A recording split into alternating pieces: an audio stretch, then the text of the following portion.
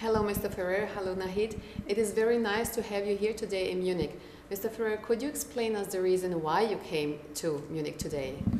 First of all, it's a joy to be here. I'm firstly here as a friend of Nahid, the artist.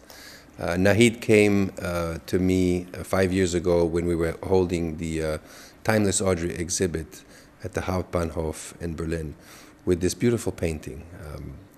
And she wanted to donate it to the cause, to the charity, to be auctioned and to benefit the children.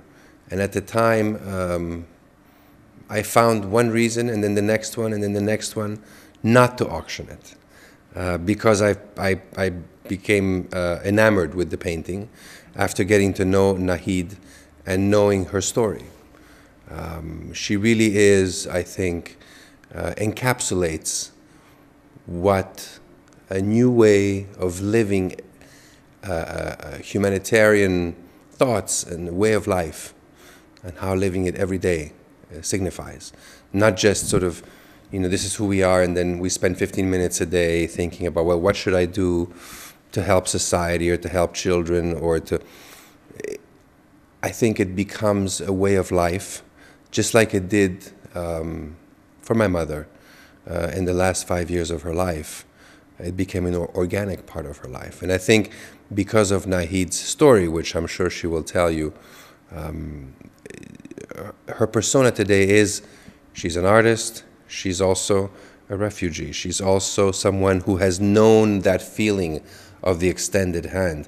And all of it together comes through in this wonderful, bubbly personality that is very much a part of this painting, even though the image is of my mother.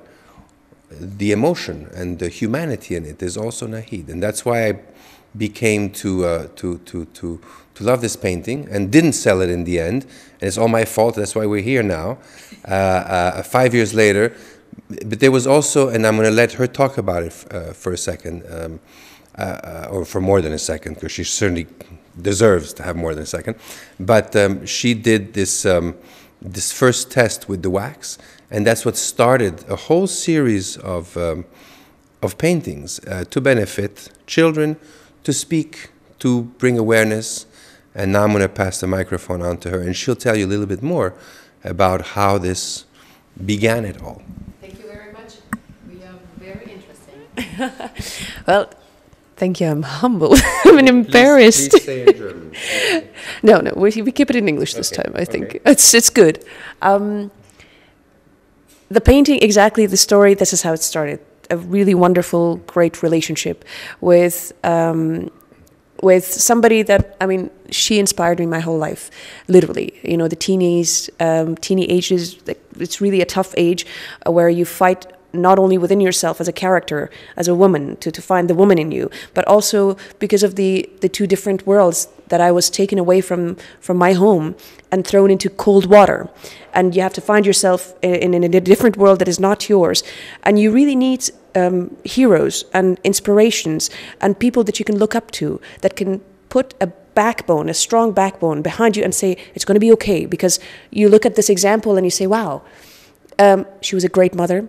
She was a beautiful woman. She was a great humanitarian.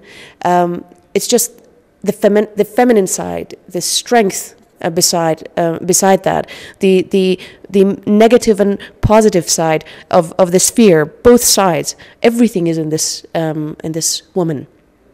And if I was to give an example of the perfect woman, if there was one, I would say she would have been it.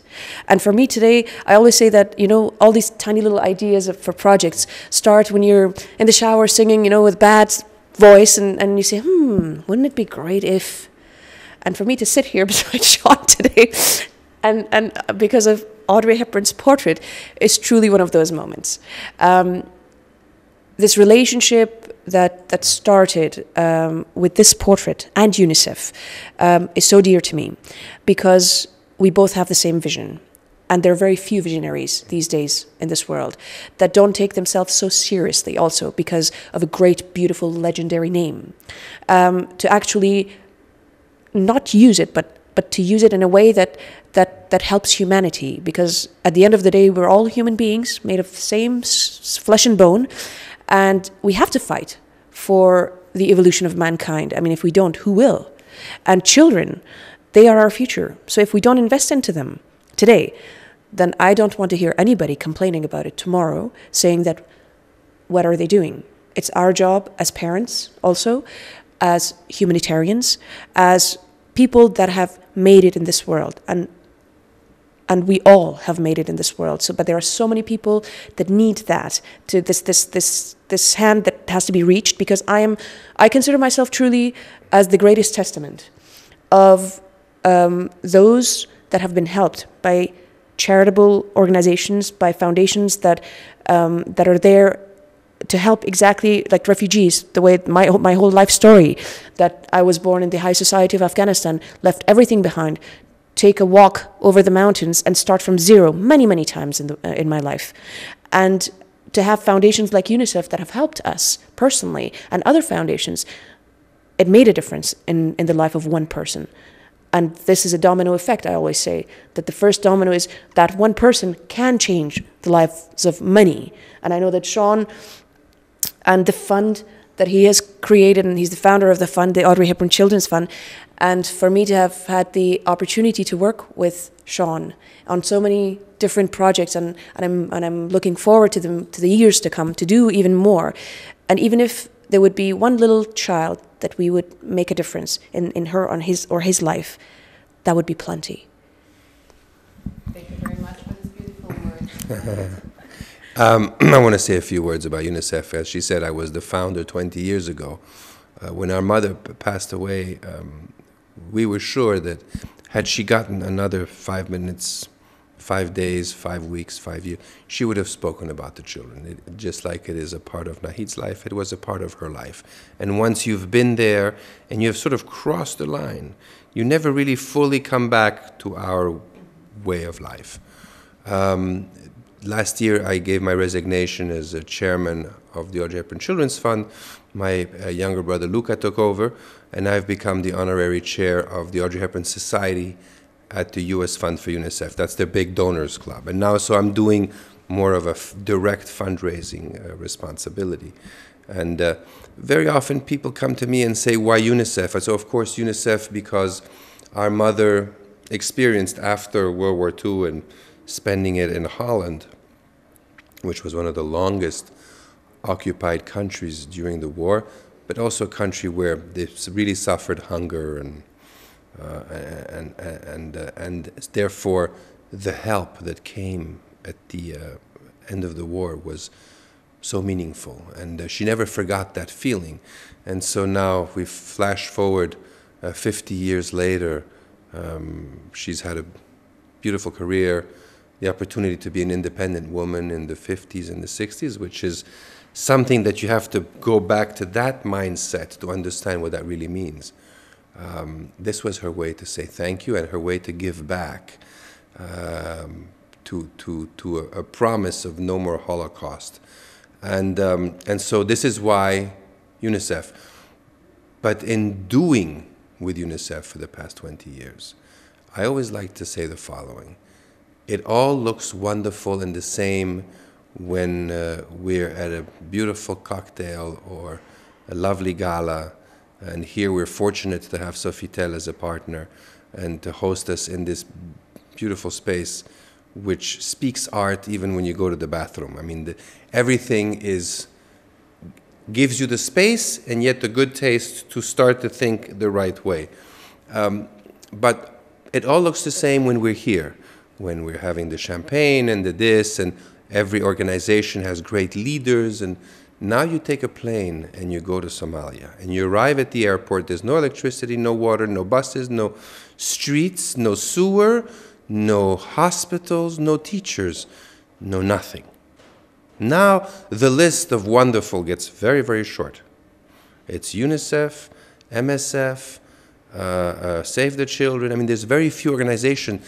And when it comes, let's take it a step beyond, to actually be able to negotiate